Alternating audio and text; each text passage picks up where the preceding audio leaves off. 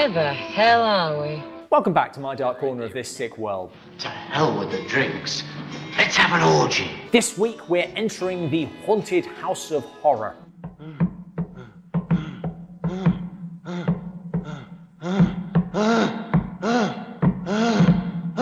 Maybe we'll come back later. This film was the definition of a troubled production. Many scripts, many changes, much interference. We're just reviewing it as it stands. So, a group of happening young things are at a 60s party. The epitome of swinging London itself. But they're not having the best time. I am, Bill. I just wish something would happen. Listen, hasn't anybody got any ideas? I know an old house. How bad a party is this? I don't know. All I know is it's supposed to be haunted. So they head off to an isolated old house, the site of some grisly murders. The killer is supposed to be the ghost. But what to do? Let's have a seance. What's your fancy? An orgy or a seance? They make the wrong choice.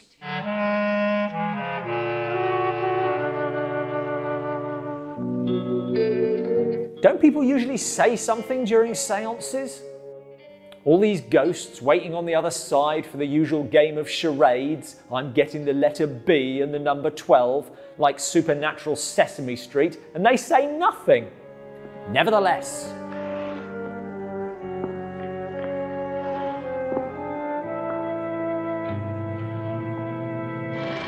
What's that? as is the done thing, the group split up to search for whatever is walking about in the house of way too many doors. And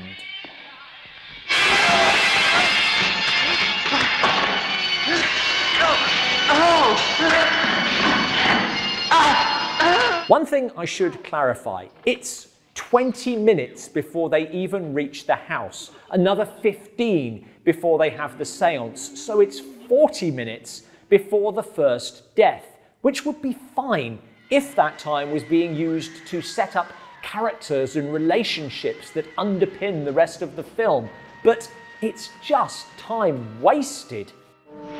I'm fed up with this. Major problem, and it's not the last one. Chris, what are we going to do? We're going to search this house methodically from top to bottom. That would really be the job of the police. No one's going to go running off or running to the police. We've got to figure this out for ourselves. Why? Are you suggesting one of us did it? That's exactly what he's suggesting, and for one reason. Richard, are you absolutely sure that no one could get in or out of this place without using the front door? Well, you saw for yourself. There's no way out. The speed with which they gloss over this suggests that someone knew how ridiculous it is. And who are you calling ridiculous? I think it was Frankie Avalon. This whole movie hinges on the fact that there is no way anyone could get into an old house. And if there was someone already there when they arrived, no way they could leave. Simply impossible. Oh, it's too ridiculous. One would think, but that's what they're going with. So, the killer is one of them. You must be completely mad. I'm going for the police. No, you're not. You're going to sit down and shut up! My money's on the one who keeps stopping them from contacting the police. So, what now? We get rid of the body. It's the only thing to do. It's our only chance. They decide to cover it up altogether. Can you think of anything better? Could have used that opening 40 minutes to establish why they're all so afraid of the police. If we go to the police, I mean, last time, with that drugs thing. That'll cover it.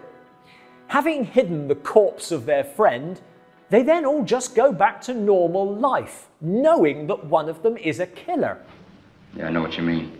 The only thing that's still real is that one of us did it. But who? Which one? So it's kind of like I Know What You Did Last Swinging Summer. Everybody suspects everybody else. Now she suspects me. We now meet the police inspector, played by Dennis Price, in a role originally intended for Boris Karloff. Well, if you put it that way, I can hardly refuse, can I? Who is actually drug squad, so he already knows the kids. We got done on that drugs bust. Nice idea. In the meantime,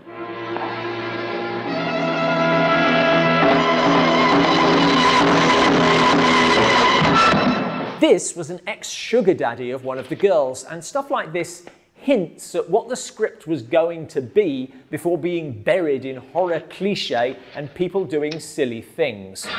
I want to put an end to it all. I want to tell the police what happened. A month has now passed, but sure. Unless someone has a dumber idea. We could go back to the house and search it. We did. No, I mean really search it. So that concrete certainty that no one else was there that's had you all terrified of each other for the last month. Sheila, why'd you keep running away? That's based on a pretty perfunctory search. So I guess I see the logic, but somehow that changes from let's search the place to... So we do recreate what happened the other night. Let's reenact events for reasons I cannot even begin to understand.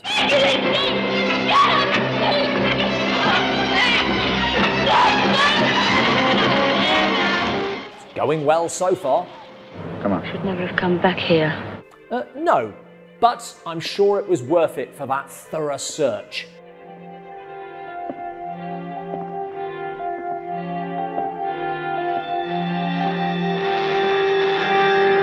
And the ending is largely unforeshadowed.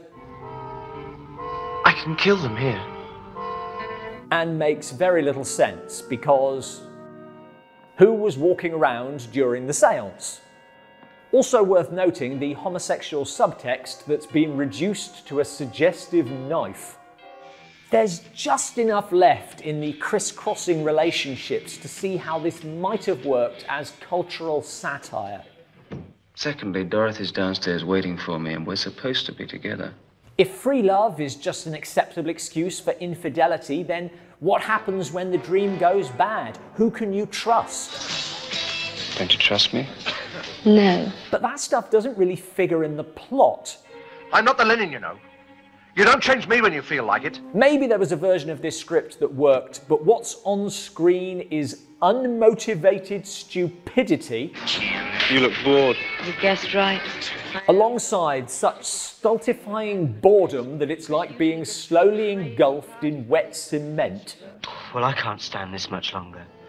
Thanks for watching. For another old dark house horror story, check out my latest book. There's a link in the description below.